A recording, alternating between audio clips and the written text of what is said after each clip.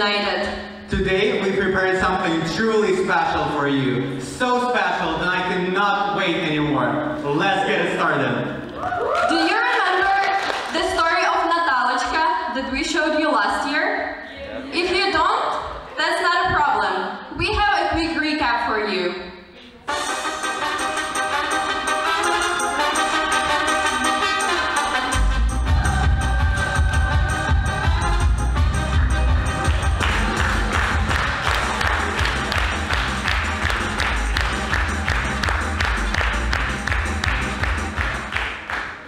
Natalochka is a Ukrainian freshman who came to LCC last year to study International Business Administration.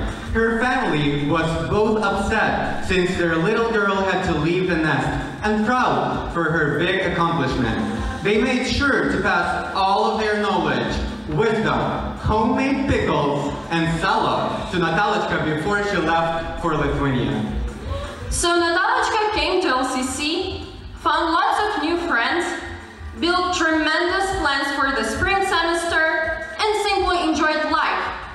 But suddenly, the pandemic started. And how was it for Natalochka and her friends? You'll see in just a moment. And now, please make yourself comfortable and enjoy.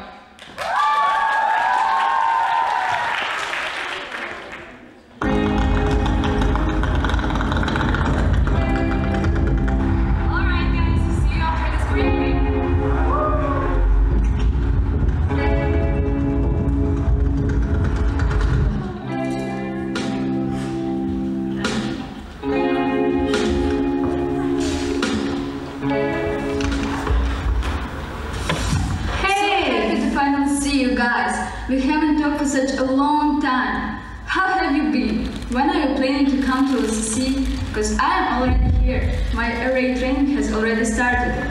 It was fine. Was it okay?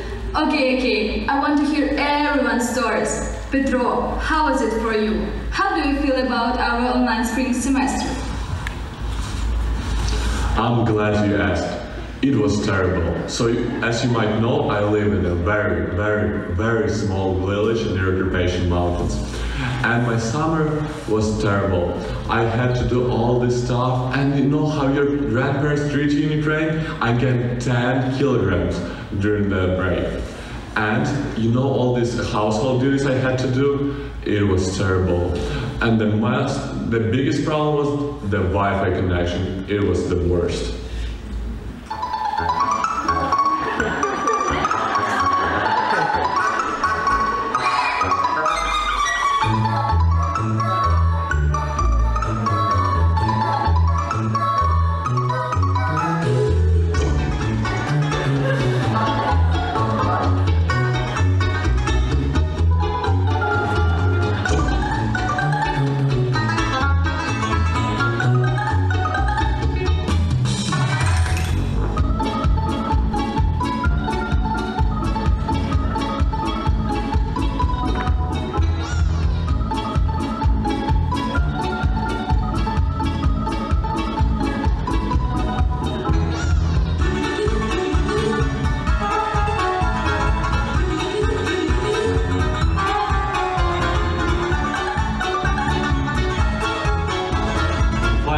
Time to study microeconomics again.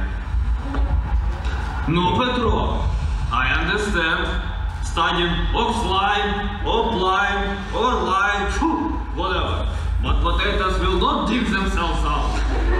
I'm busy.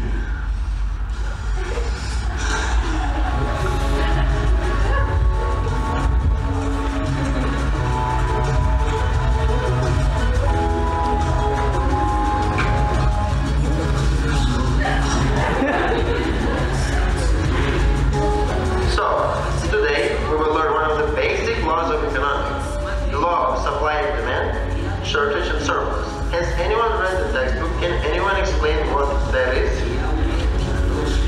Oh, I can explain it. So, I have 4 potatoes.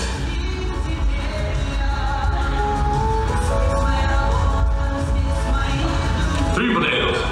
I want to sell them at the current market price. People in my village need 7 potatoes. If I sell those 3 potatoes, there will be a shortage. Great job, Petro. Honey, you wanna eat? I just had borscht an hour ago. I did fresh vareniki with homegrown potato. I cannot resist. Bring this here.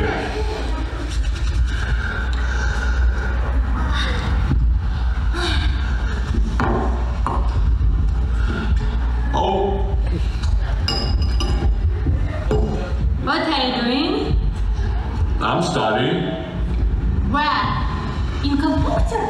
Yes, right here. And where's your teacher? My teacher is in America.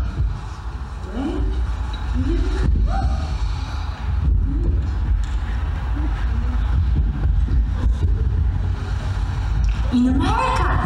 But we're in Proposals! Wait, you are studying in English? Yes. Everything in English? You understand everything? Yes, in America, in computer, but you know, only one varenичек. Because you are leaving soon. Oh, that's so fun, but so cute. I should meet your grandparents one day. Svetka, and I remember you live in Odessa, near the Black Sea, the biggest one in Ukraine. So, how was your summer? You know, I actually enjoyed it. You know, because of the COVID, a lot of people were scared to go to Turkey or to Egypt, but Odessa, that was the thing this year.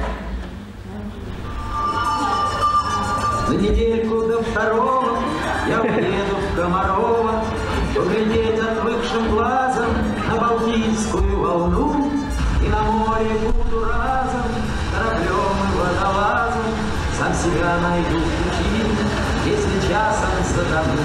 На недельку до второго я уеду в Комарова, сам себя найду в пути, если часом затону.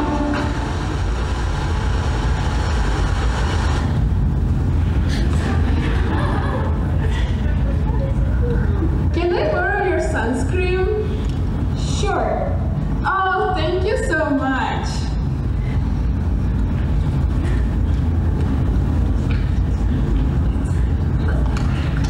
Oh, that looks so good. Where can I buy those? Actually, there are ladies who go here from time to time and sell them. See? Oh, that sounds good, but not as good as our traditional galushki from Poltava. I would never trade them for anything.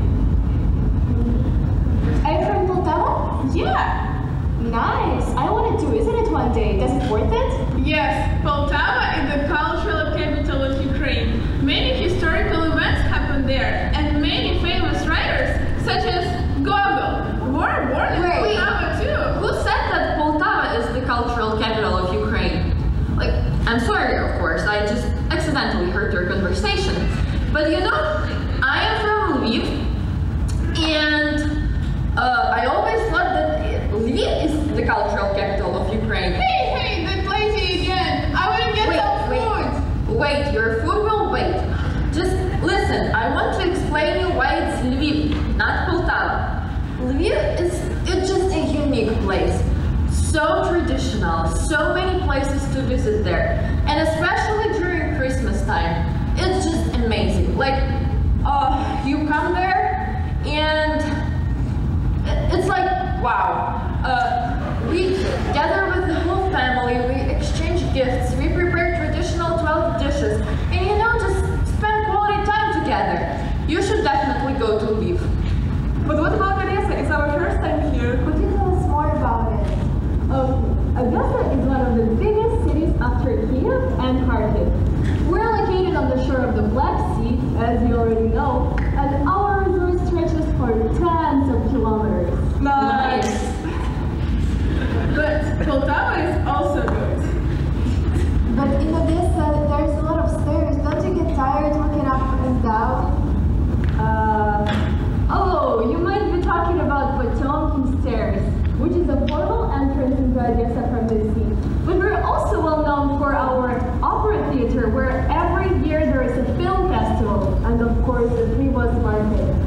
largest food market in Odessa. Oh, wait, I want to get baklava. Oh, baklava?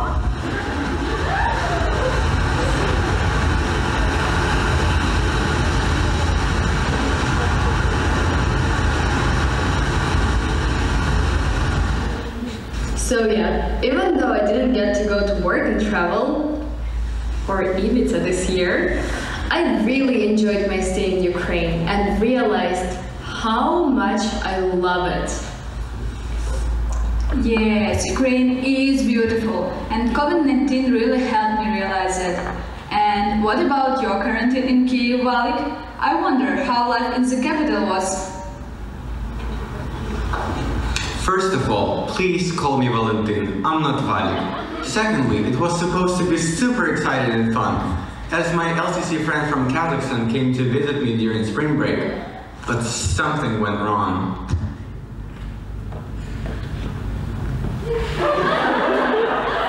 My flight was cancelled. Don't worry about it at all. You can stay here for as long as you want. I can show you everything. In 2 days, you'll feel like local. We can go to Krishchik, we can go to Independence Square, we can go to the Glass Bridge, we can go to Pinchuk Center, we can go see different monuments, we can go see the Kishek monument, we can go to that street and that place, we can also go to Pozata Khata, go to Abujev, Borispil Airport, and then we can go to different Vechernitsy and many other places. Don't worry. No, great. Anyways, I don't have any other choice. Well, then let's get started right now. We have so many things to do and so many places to visit. Welcome to the cultural and actual capital of Ukraine, Kyiv. First, we will go see the deepest metro station in Europe, which is called Arsenalna. It is 105 meters below the ground. So beautiful, so deep. There are so many people there. You have never been to a metro station that deep. So cool, so cool. Closed due to coronavirus. I'm sorry. It's fine, actually. Well, Kyiv is a huge city. Let's go to Kyivo-Pечerska Lavra then. It's a huge Orthodox monastery. The architecture is amazing. It's so beautiful, so spiritual, such a unique historical place. I bet you will love it there. Okay, let's go.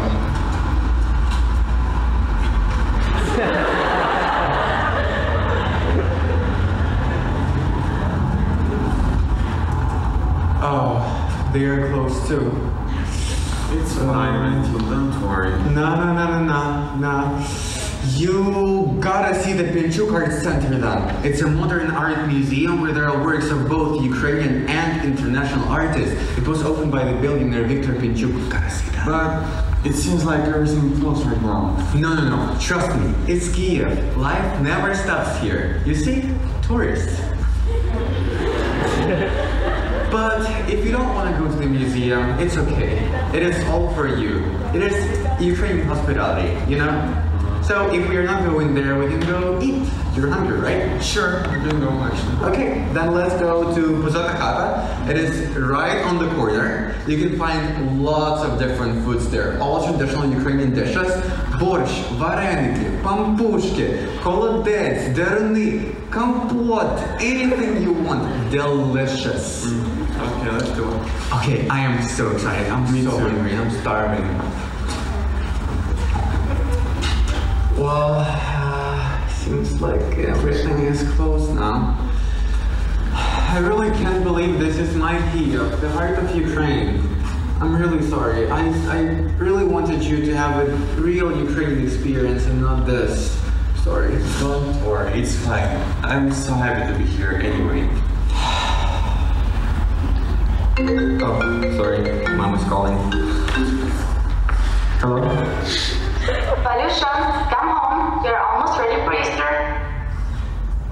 Mom, nom Valentin, not Valusha. You know this. Alright. Thank you. Love you. Bye. Okay. So we cannot go to places, we cannot go sightseeing because of Corona, obviously. But you know what it can take away from us? Our spirit and our traditions. Let's go home. I have something special for you.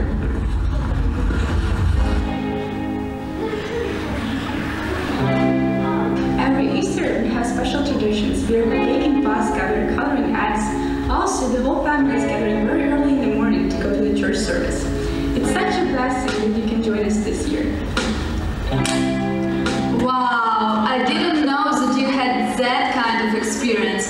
That's so great! Guys, I cannot wait to see you all here at LCC. Guys, can you hear me? Галя! Галя, can you hear me? Галя! Стара баба не чує. Галя! Grandma, we agreed to call at 2 p.m. And I'm Natalia. Natalia, not Галя. I know, Галя, but I couldn't wait. Did you eat today?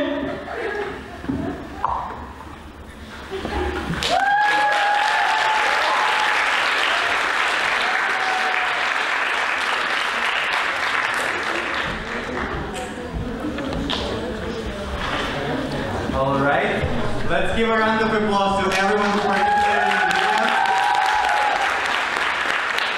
We truly hope that you like the quarantine stories of our friends. And now, we want to present you with another masterpiece. Please welcome our Ukrainian dance crew on the stage.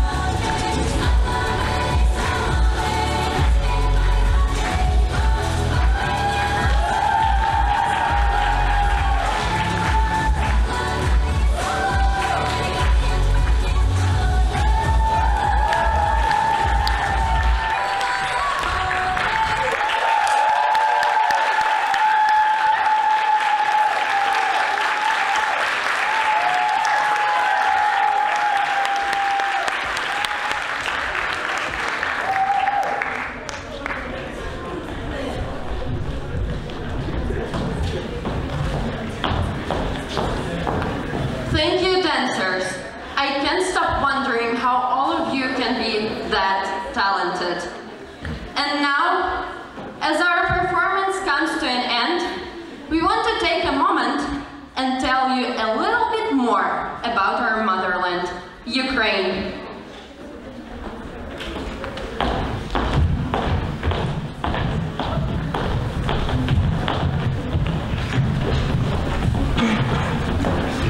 In Ukraine, we don't say, Hala, guests are coming, let's prepare some light snacks. In Ukraine, we say, Hala, it's only 10 dishes on the table. You want people to go home hungry? And we think that's beautiful. In Ukraine, we don't say, Mom, let's go shopping. I've seen a nice coat and I want to try it on. Our mom says, "Sweetheart, you don't need the Zara and H&M's. Let's go to our local bazaar. They have the most fashionable clothes there." And we think that's beautiful. In Ukraine, we don't say, "Honey, I reserved a 5-star hotel in Turkey for us." We say, "Honey, our grandma prepared for us 20 acres of potatoes today." And we think that's beautiful. Ukrainian mothers don't say, "Sweetheart, one day you can find yourself the best man for all life." They say, "Have you already met our friend Angela's son? He will be a perfect match for you." And we think that's beautiful. In Ukraine, parents don't say, "Wow, you have such a wonderful and unique style." They say, "Is it really trendy now? Because back when I was young, nobody would wear that. Better go wear that woolen sweatshirt we got you 2 years ago." And we think that's beautiful. In Ukraine, we don't say, "I had a bad childhood. I had never been to Disneyland." We say, "I had the best childhood ever. Every summer I will go to village of my grandparents. I would ride the bike with my friends and borrow some apples from my neighbor's garden." And we think that's beautiful.